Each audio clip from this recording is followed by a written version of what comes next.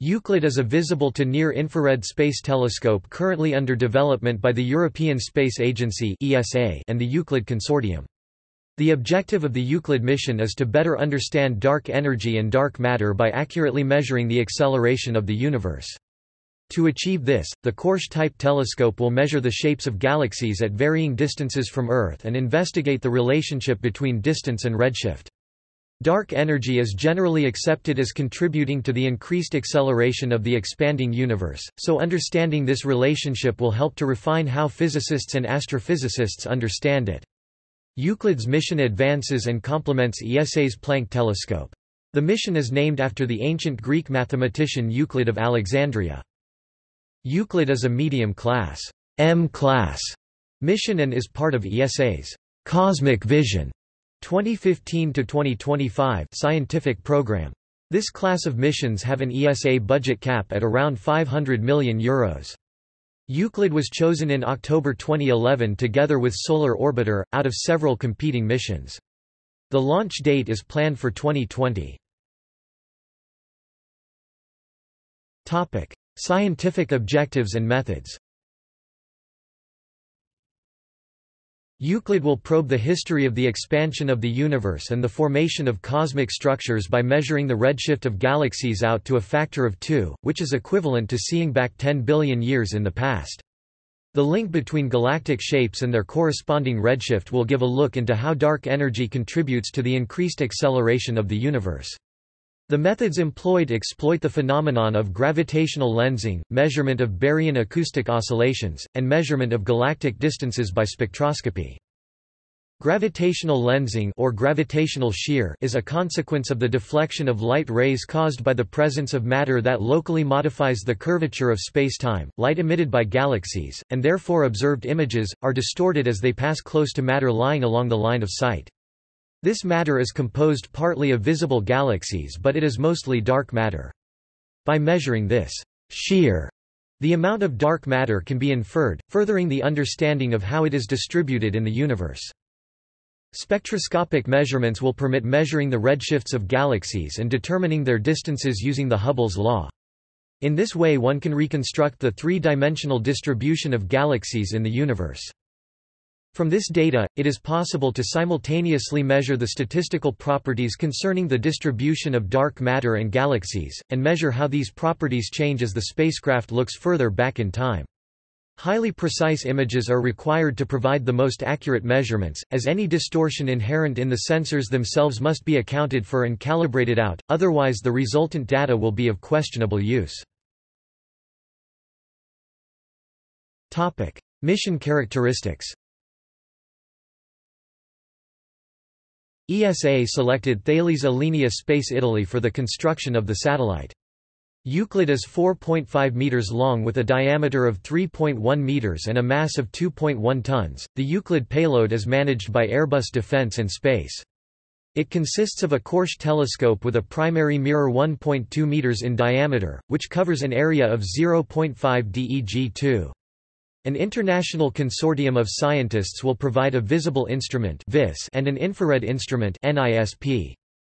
These large-format cameras will be used to characterize the morphometric, photometric and spectroscopic properties of galaxies.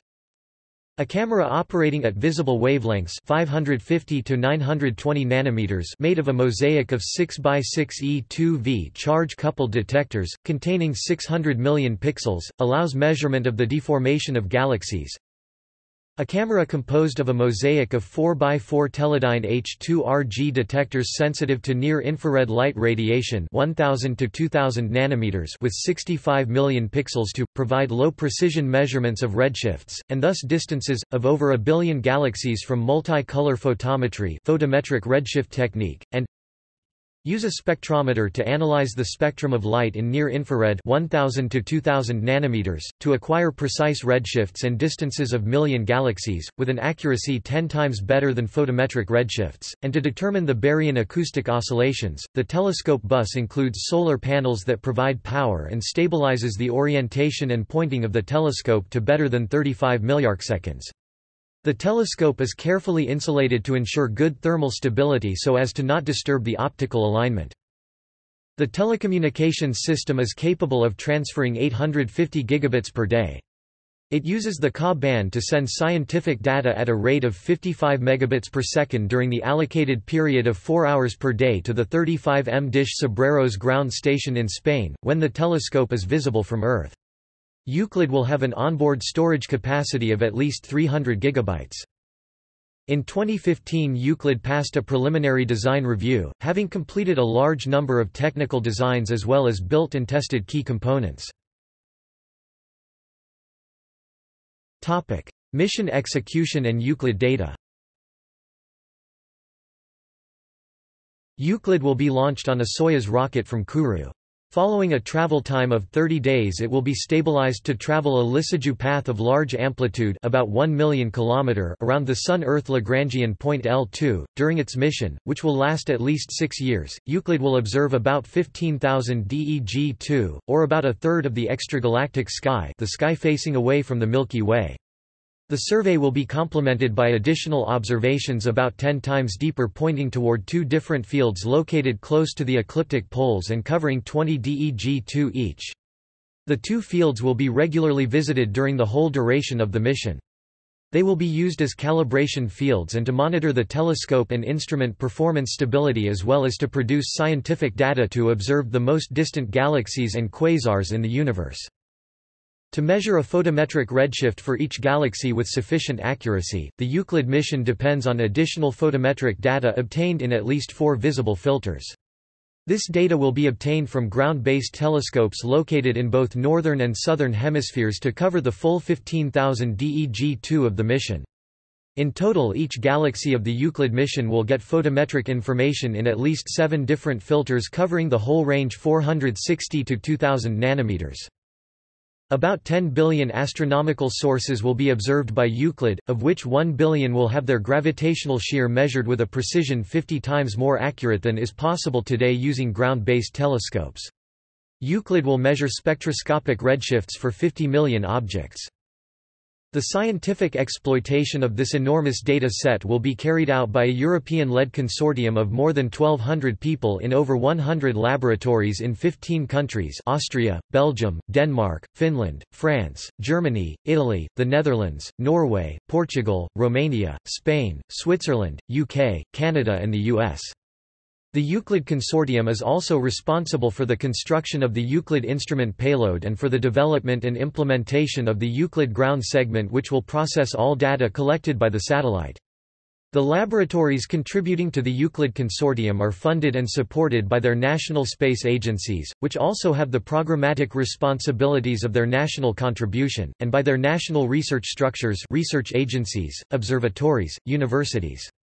Overall, the Euclid Consortium contributes to about 30% of the total budget cost of the mission until completion. The huge volume, diversity, space and ground, visible and near-infrared, morphometry, photometry and spectroscopy, and the high level of precision of measurements needed demand considerable care and effort in the data processing, making this a critical part of the mission. ESA, the national agencies and the Euclid Consortium are spending considerable resources to set up top-level teams of researchers and engineers in algorithm development, software development, testing and validation procedures, data archiving and data distribution infrastructures.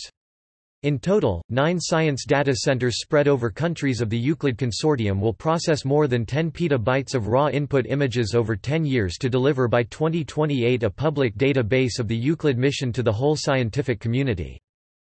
With its wide sky coverage and its catalogues of billions of stars and galaxies, the scientific value of data collected by the mission goes beyond the scope of cosmology. This database will provide the worldwide astronomical community with abundant sources and targets for the future missions such as JWST, EELT, TMT, ALMA, SKA or LSST. References. External links. Euclid homepage. 1.